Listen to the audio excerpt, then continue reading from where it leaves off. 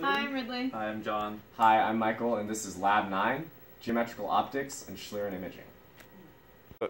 So for the Foucault testing portion of the lab, we had a lab setup with a laser, a spatial filter, and a lens. And the important part of this lab setup is this knife edge right here. And so this straight knife edge allows us to do something called the Foucault test.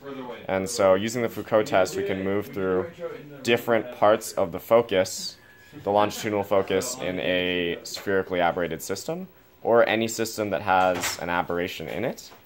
And using this test, we can determine what kind of aberration is present in the system based on the pattern that appears on this viewing screen. A key concept in this lab was the star test. So in the setup, at the end, we'll be able to see the aberrations in a lens. This is important to learn about because you can use it to test telescopes and see aberrations in your telescope system. For this part of the lab, we looked at Schlieren imaging. So we have a razor blade located at the focal point of a concave mirror. And this allows us to take a look at any small changes in refractive index.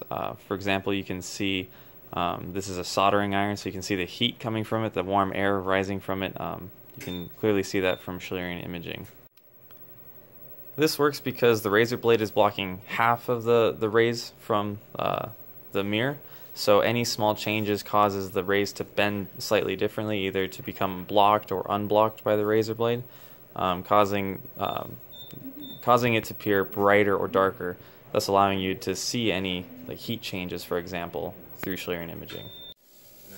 This relates to prior knowledge because we previously learned that refractive index changes causes light to refract differently, which is what makes Schlieren imaging work. Our favorite part of the lab was the Schlieren imaging portion. So our least favorite part of this lab was pretty much both the Foucault and the star testing because they're really sensitive to misalignment.